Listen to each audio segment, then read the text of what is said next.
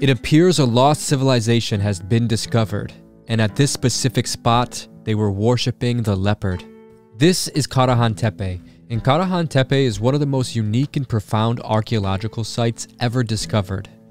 This site shows that humans 12,000 years ago were more advanced than we had anticipated, that they had complex societies, cultures, ideas, art, and that they built these giant structures thousands of years before we thought it was possible for them to do this.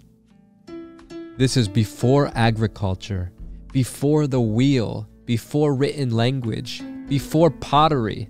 There's about 40 sites spanning for hours in every direction, most of them still underground, but all of them are related to this culture. In the coming years, they plan to excavate 12 of them and call this network Taş Tepeler, which means the stone hills. And I first visited Karahan Tepe shortly after the first excavation started in 2019. When I was there, only a small wall had been uncovered with a snake and fox relief. However, archaeologists knew, and it was obvious, that there was a lot more due to the large amount of T-shaped pillars sticking out of the ground all over the hill, similar to the ones found at Gobekli Tepe. And in the few short years it's been since then, incredible findings have been revealed. The bones of animals no longer native to Turkey have been found in abundance, giving us a hint at the climate back then, such as lion, giraffe, crocodile, but the most important is the bone of the leopard. Not only bones, but a majority of the reliefs recently found here depict leopards. But we'll get back to that in just 1 minute. This was more or less the first enclosure discovered and the one that shook the world of archaeology. Some of the archaeologists working on the site are hypothesizing as one potential idea that this specific enclosure could have been used as some sort of tribal initiation, a symbolic rite of passage from boyhood into manhood. And this got me thinking, to entertain the idea that this was a place of importance and potentially a spot of ritual or rite of passage into manhood, or maybe even a sacred place reserved for shamans or elders to do hunting magic. The reason I believe this is because we find an array of animal bones with hunting marks on them, including the unusual animals I mentioned previously like giraffes and lions, crocodiles, the leopard. It seems as if the decorated human pillars are wearing animal pelts around their waists, which seem to be that of a leopard. To me, this suggests that these people were not only incredible stone carvers, but they were very skilled hunters, and they wanted that dominance depicted in their art. For example, we find men carrying leopards on their back at Karahan Tepe. So far, this is the only place that we find this. And I couldn't find anything online to confirm, but I believe one of the pillars here in the center of this enclosure is actually a worn stylized pillar of a man holding a leopard on his back, similar to the others found here. This one is just harder to make out. Could this spot have been a privilege held for those who were able to hunt the fiercest predator? Perhaps before manhood, you had to hunt a leopard and bring its body here. Maybe leopards were such a problem and they're showing that they attacked people from the back. I've even heard some ideas that they had them as pets. It's honestly impossible for us to know, but it's really interesting to just ponder different ideas.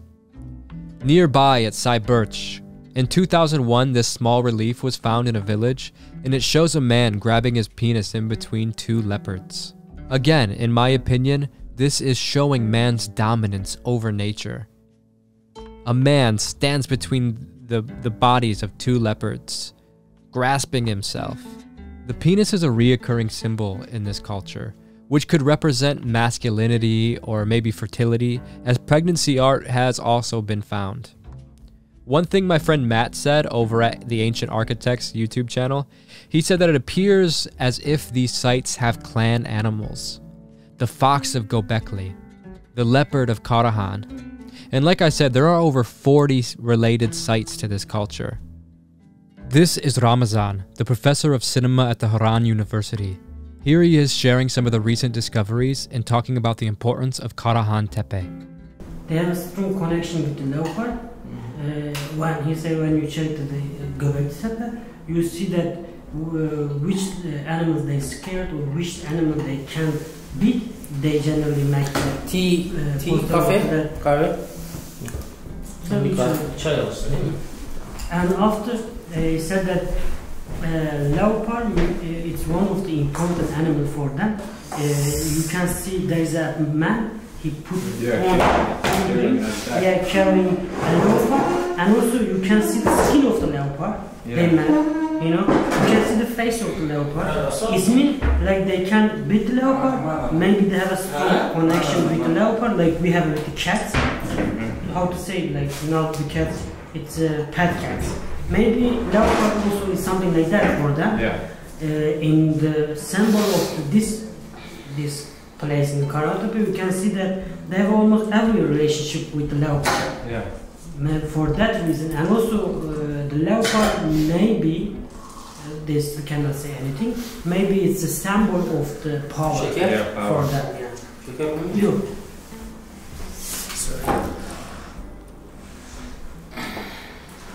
Symbol of the power. Ve çıkan hayvan kemiklerinde en çok da leopar. And there's a like they see a lot of animal bones, but most of that is a leopard. Most of the bones are leopard bones. Şeyden sonra sık kullandıkları ceylan ve antiloptan sonra. En çok leopar. Are the humans, when they find tombs, are the humans buried with anything? Like, is there any ritualistic burials, like they're putting bones with the human? He said that we cannot say anything about that because we just see that as some part of the. It's crazy. This is probably one of the most significant archaeological sites ever. I think, it's going to change the world. Probably. Yeah, it is. Probably, because it has to. Because in the history, then in the school when they teach us about history, they said like people first they hunt, you know, and then after they learn how to do the heritage farming, and after they build some places for their region. Like the time is passed like that. But the Gobekli Tepe show us that it's wrong. It's wrong. What is wrong? You know, because they are hunting, you know, and they have a. They build a place for their region. It's huge. Huge. How they do? It's a civilization. Like maybe these temples makes human to find farming. Because they want to stay in that, close to their temple, close to their place, and weather, or let's say the other elements, and also the geography didn't let them to do that, and they find how to farm. So the original idea is that we learned agriculture, and then that inspired religion. But this is proving that maybe religion came first, and that inspired us to come into communities, which led to all the things around. Maybe religion come first. Probably. You can say that. Now it looks like that. We don't know because there is a 14 temple like that. They're gonna open 12 of them. And there's 40. 40, 40 tane vardı bence. Tepeler mi? 12 tanesini açacaklar. 12 of them they're gonna open, but I hope that we will have enough age to see because it's a lot of work. It's really interesting, like to be and to feel like because when tabii bu 40 tane Urfa'nın %40 araştırmasında. 12 sene sayıyor şu zaten. Because like for me, when I enter Gobekli Tepe, I feel strong energy. This is important. And also in Karahan Tepe, same, you feel the strong energy from that. Like that means like there is something in this area. Like we don't know it's a what, but we have to search. Hopefully soon we will know more and we can begin to piece the puzzle together. So click subscribe if you would like to see more videos like this. I have videos of me exploring archaeological sites all over the earth. This one is very important to me, so I'm going to be making more videos about this.